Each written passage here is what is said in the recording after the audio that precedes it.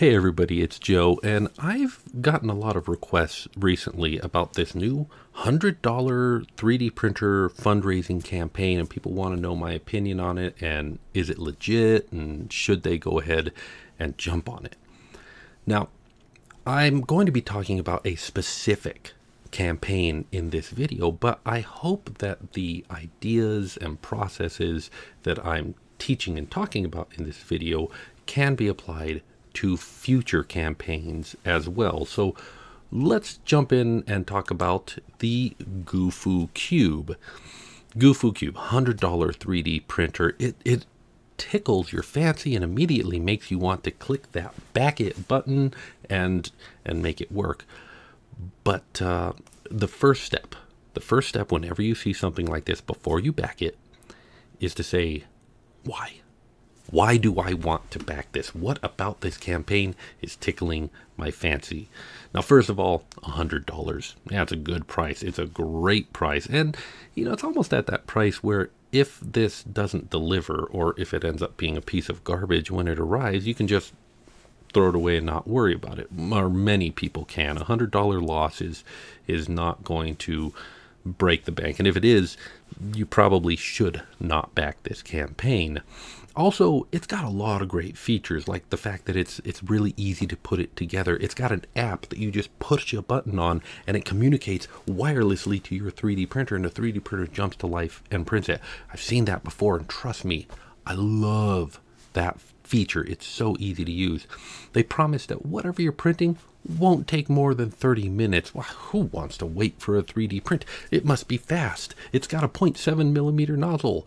Oh, that's why it's fast. Okay, well that's not too bad. So it's simple, it's Wi-Fi, it's hitting all those points that quite frankly, it's delivering every promise that I want to see in a 3D printer myself. I want a 3D printer like what they are promising, and maybe, just maybe, this is the one that will deliver on those promises. So once we've asked the question of why do we want it, we now need to, like, that's the pros. Think about the cons. What are the red flags? What are the things that might warn you that this is, I don't want to use the word scam, that this is not a safe backing? Well, the first thing that jumps out to me is that we're on IndieGoGo and not Kickstarter. And there's nothing wrong with IndieGoGo. IndieGoGo is a fine platform run by fine people. But Kickstarter is often a more safe platform, especially for tech projects.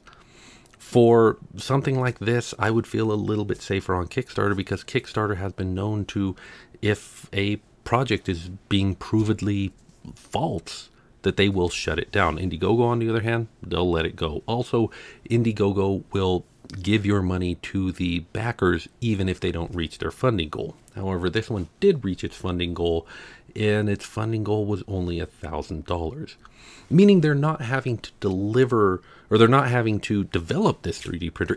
It's already developed. They're ready to go. This was just a pre-order system.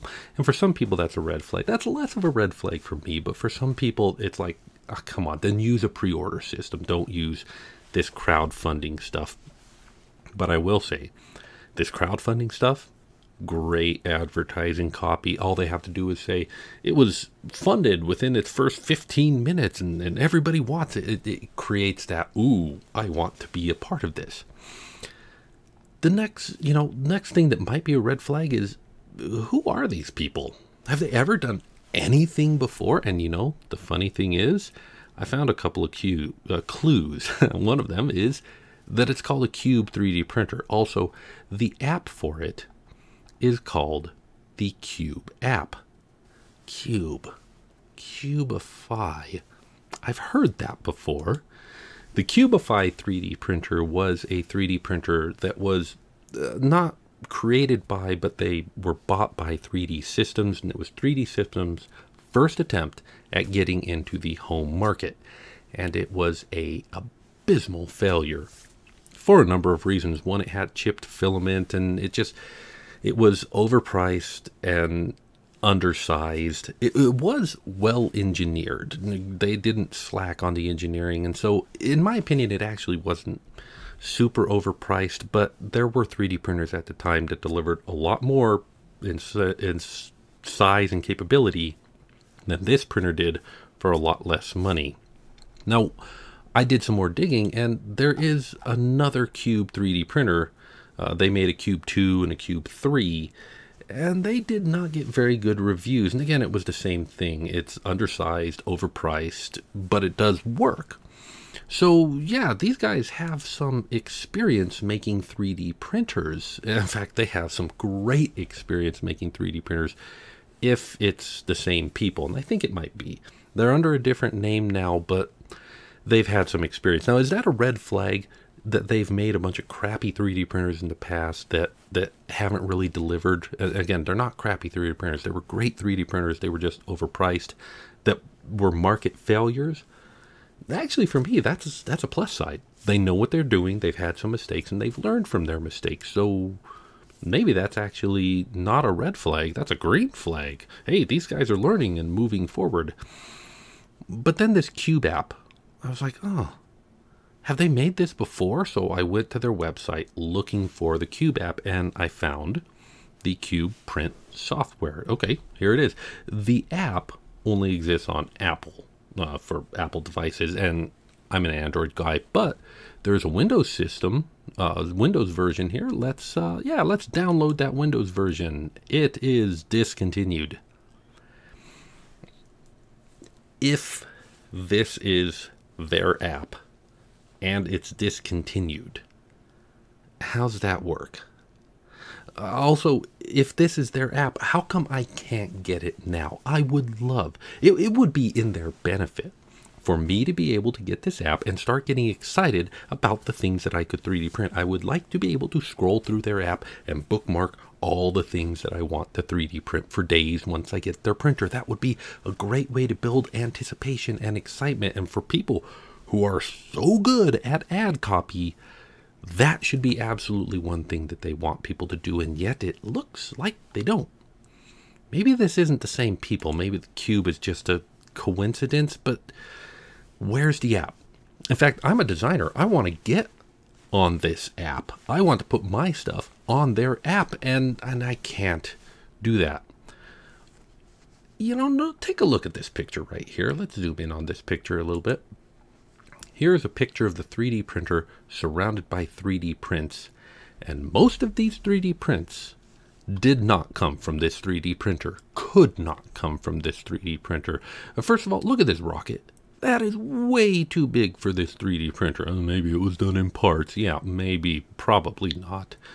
But then, like, over here, we got Wexter's Batman, and we got Flowlistics Low Poly Pokemon, and they're both multi-material prints. I couldn't find where this bender head came from, but again, it's a multi-material print, and this is not a multi-material 3D printer.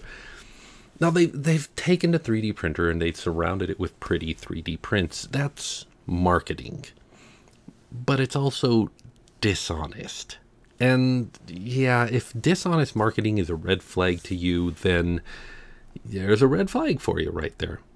Another thing that I noticed as I was digging into it, I was looking at their video and I was looking at their app, and let's zoom in on this. They show their app here and they say, hey, you can connect and select and print. And I said, oh, I know that model right there. That model is the Captain America shield from MMing 1106, and it's been on Thingiverse since 2013.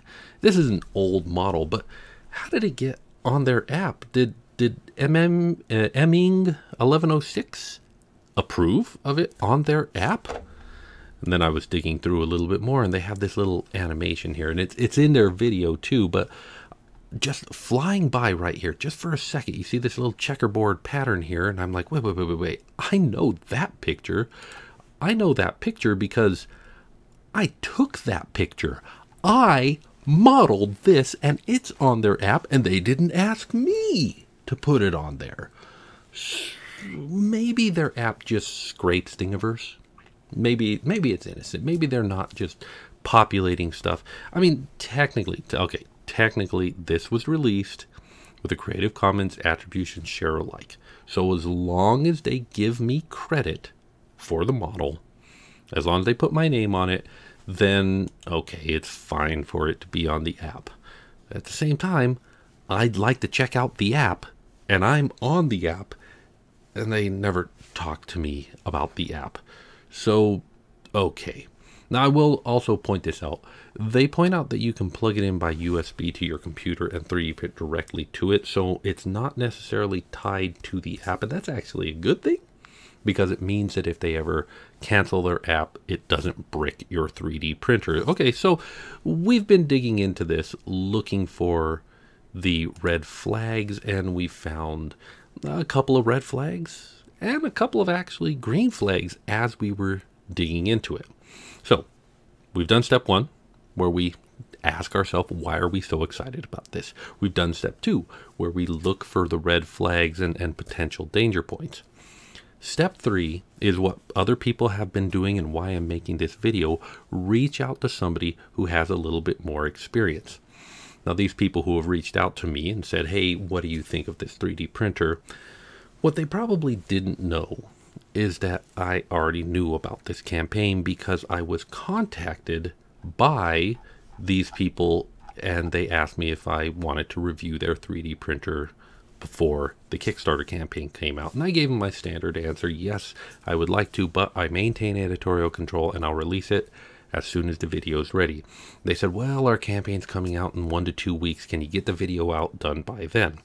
And I said, hey, listen, I will commit to that if you want me to, but keep in mind that when I commit to making a video in a certain amount of time, if my experience is bad, it will not be a good video, and I have committed to you to put that video out. Is that really what do you want to commit to that before you know what sort of experience I'm having with that printer? Or would you rather let me have the time that I need to try and get a positive experience out of this to share that with people? And they didn't respond at all to me on that one. It took them a long time to respond, long enough that it was pretty clear that they weren't going to do it. Now, you could interpret that as they lack confidence in their machine and they're afraid that it's not going to go well. And if they had confidence in their machine, that they would have said, yeah, that's fine, let's go ahead and do it. Or maybe there was a Chinese holiday that happened during that time and put them on a delay.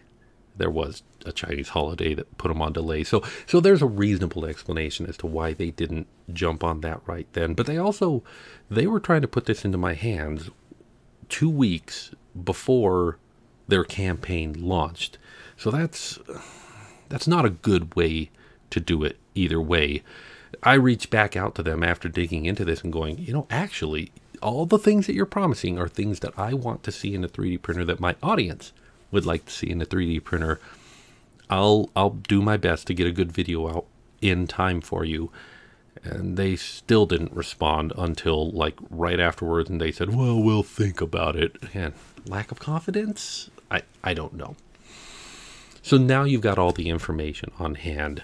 You've seen the positives, you've seen the potential negatives, and you've heard from somebody else who has a little bit more experience. You can make the decision as to whether or not to back this campaign. But what if they're delivering by December? If you're getting this campaign, you're thinking, I'm going to have a 3D printer for my kids for Christmas, right? That's what you want, maybe. And if that's what you want, there are better ways to do it right now. For instance, let me give you some alternatives so that you can have something else to look at. First of all, the Toybox 3D printer has an app.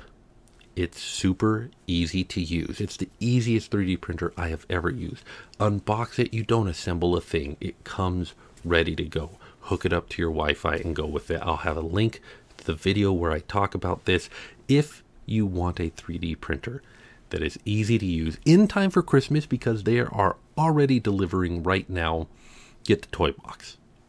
But maybe $250 is a little bit out of your price range. And I mean, that's not bad. That's a good price for a 3D printer. But if that's a little bit out of your price range, the cheapest 3D printer that I would recommend is the Kingroon KP3S. It's $180, I think, or $160, depending on where you get it and when. I think it's $160. $160. And this 3D printer is a tank. It prints extremely well. When I got it, and again, video in the cards about this one, but when I got it, I printed for weeks on it, and it was super easy to use, super great to use, but not as easy to use as an app. You actually have to have a little bit of technical confidence. You got to get used to that slicer and getting things ready and stuff like that. But if you've got, I would say, if you're getting this for a kid who's 8 and you're willing to help them, or 11 and they're just strong with the force, this is a great printer at a great price. If you absolutely cannot afford a $180 3D printer, there is, of course, the EasyThreeD K7. It's $80, $90 if you order it from China, which I would be concerned about getting that in time for Christmas. Let's see, it's October now. Yeah, you could probably get that by Christmas if you order it now.